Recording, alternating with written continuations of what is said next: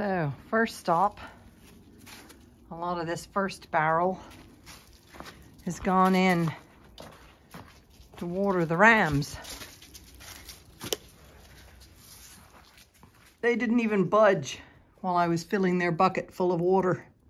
It looks messy, that's just the duckweed and leaves from the spring, but it's fresh water.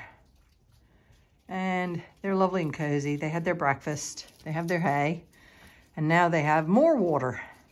A whole barrel full. They only had about a fifth of amount of water earlier. So they're full up now until the thaw arrives, boys. I was watering the rams and the sheep out of this tank, but it's now frozen solid. So anyway, it's frozen pretty thick. That's a good thickness there. That's about an inch of that. And then this is solid underneath. Isn't that right, Bear? There's no drinking in that. There's no drinking in that. Okay. So, and I have to walk so carefully because the stones from the rain last night are solid ice. So,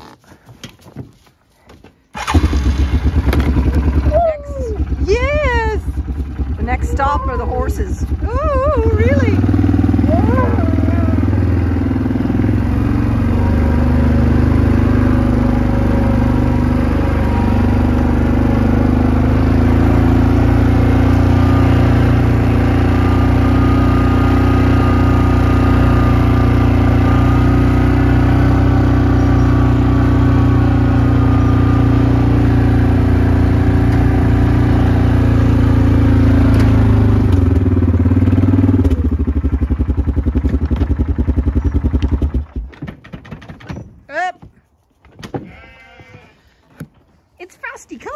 Now, see, I thought I was really clever.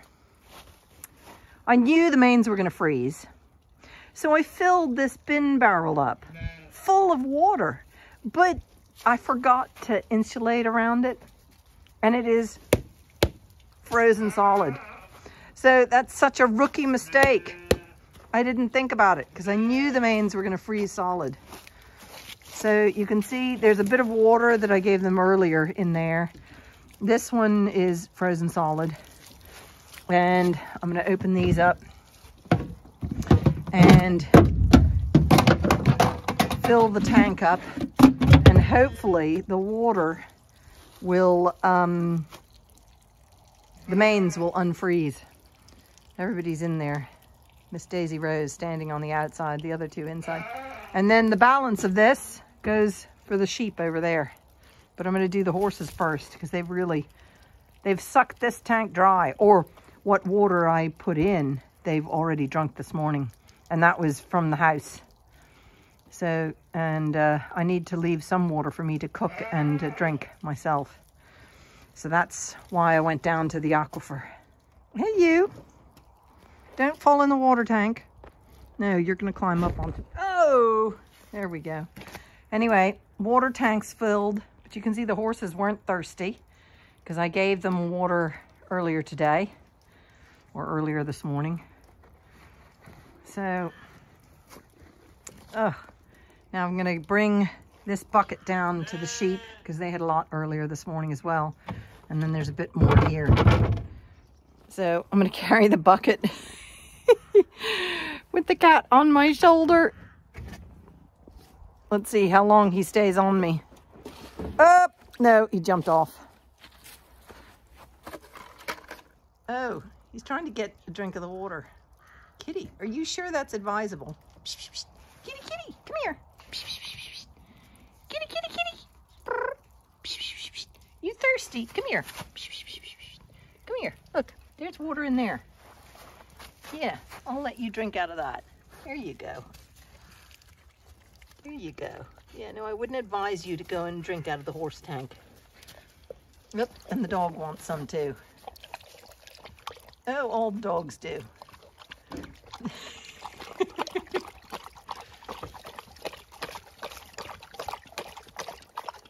Oh, the horses are coming out.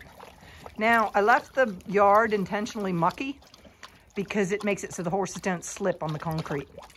So it's intentionally mucky. If you're looking at my mucky yard, it's not raked so that the straw and hay and manure I can walk on and not slip, and the horses can walk on and not slip. Miss Daisy Rose is having a sup, but the cat has disappeared. So everybody's drinking this before I bring it to the sheep. Are you having some too?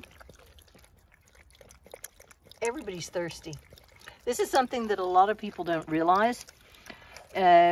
Cold weather actually makes animals more thirsty. Cold frozen weather than if it is milder weather and hot. They're really, really thirsty. So they need to have access to water. And sheep in particular have real problems if they don't have water. It can be a real health issue for sheep. And you can't just leave them out in grazing ground. Ruminants need access to water. It's very, very important for their digestive process, particularly when they're on hay and dry matter and silage and stuff. You can see that lamb is drinking from one of the water buckets that I filled earlier from the house. They're in here, so they're out of the, so they are thawing with the body heat of the sheep. You want this bucket, huh? I bet you just think it's food. Isn't that right, little bit? Not little bit, Ebony. There's Ebony, and here's Kestrel, who's almost as big as Ebony. No, don't fall down. Can you let me, can I put the bucket in here? Ebony, get back. Get back. Get back. Look, get back. There. Now, does any of you want to drink out of that bucket?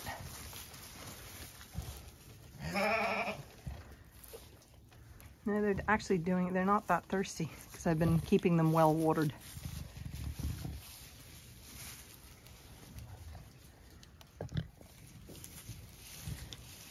Anyway, oh, one of the horses is out drinking. Ebony just wants to get out. It's like, doesn't like being in the shed. No, none of them are drinking it. Okay, I'm going to use that to refill the other bucket. So I'm going to come in. No, Ebony, you're not getting out. I thought they were going to be really thirsty, but thankfully they're not. And I'm keeping them watered enough. Isn't that right, Kestrel? You beautiful girl. Everybody's fine. Good stuff. It just takes extra work. Who needs a gym when the mains are frozen? Oh, hello, you. You've returned, have you? Have you returned? You beautiful kitty. Yes. Okay, I'm going to do, this needs 2 hands. So I'm going to do that with 2 hands.